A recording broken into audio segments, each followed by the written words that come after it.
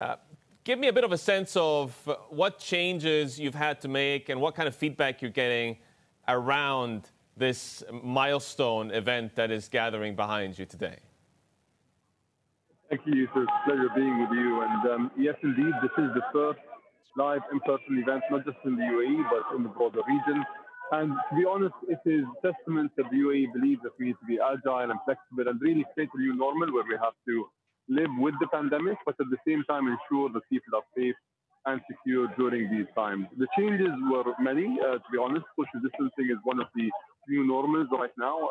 Also, constant sanitization, ensuring that there is no touch points. So, for example, any giveaways, any documents that were previously given physically today are digitally given between individuals as well. Networking is permitted, but gloves and masks should be put on, as well as safety distance measures. Physical distancing should be included as well. So there's a broad array of things that were done, as well as constant monitoring of thermal cameras to ensure that people, before they come into the venue and during their time in the venue, are within the safe limits of body temperature as well. Yeah. Minister, there have been changes in the government, and I want to get a bit of an idea from you as to how that affects your portfolio. Maybe it doesn't affect it at all. What's your read on that? So my portfolio was broadened.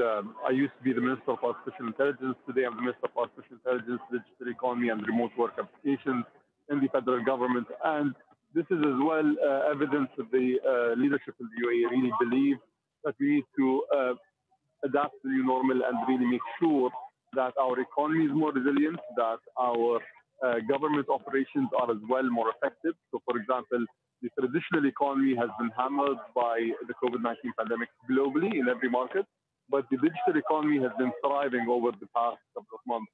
So one of the remits that I was given was to try to expand the digital economy in the UAE and the contribution of that on our GDP. The UAE has been a leader in the digital economy regionally.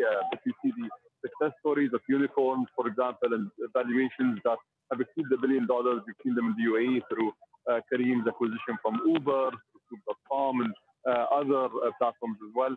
But then the remote work applications side of the responsibilities are to make sure that our government is able to operate the same way it has operated during the pandemic, 100% and effectively, but ensuring as well as all services from government can be provided virtually, that we can improve the quality of life. Sure. And ultimately, both these things are going to tie into the AI agenda. Minister, in terms of the potential opportunities, autonomous vehicles is one pocket of quite a bit of enthusiasm. I mean, is that something that's going to come to the UAE soon? Is it going to go mainstream? What do you think of Tesla's work in that field as well? So autonomous driving is going to come soon. We at the AI office are working a lot on this, as well as another entity that I oversee, which is the Dubai Future Foundation. We have an arm there called the Dubai Future Lab, where we've signed agreements with some of the cutting-edge companies in autonomous driving to ensure that we can map out the streets in Dubai and in the UAE to provide autonomous car companies an incentive to come and start up here. Usually it costs a lot of money for them to collect all of this data, but as a government, we can collect it and then give it to them as an incentive to start up. So we are expecting to ramp up on autonomous driving quite quickly over the course of the next 5 years. I think Tesla and Waymo and many of the other competitors as well in this field are welcome to come and test in Dubai. The infrastructure is cutting edge. The country as well has very agile policies. So if you want a test bed, I think the UAE and Dubai are really the haven for that. The story that's getting the most traction with clients in our audience right this minute is about Twitter getting hacked. And the hack hit Mr. Obama and Mr. Biden, Mr. Musk, in what is a Bitcoin scam. We've seen the EU and the US have these run-ins with these big tech heavyweights, be it Apple or Facebook or Twitter or Google for that matter, when it comes to compliance, when it comes to regulation. How high up on the agenda is that in your approach to the AI ministry at the moment, and how much of a concern is it?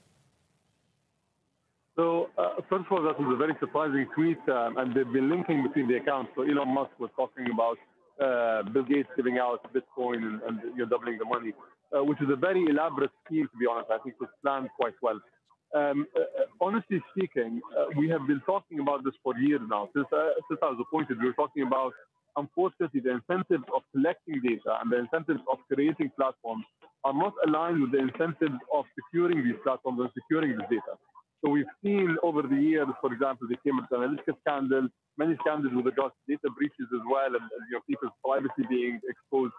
So there needs to be a government coalition that comes and says to all of these big giants that you need to spend more on protecting these platforms and protecting this data than you are spending on developing them just to monetize. So the advertising side of it. And until that happens, I think we're going to continue seeing these breaches.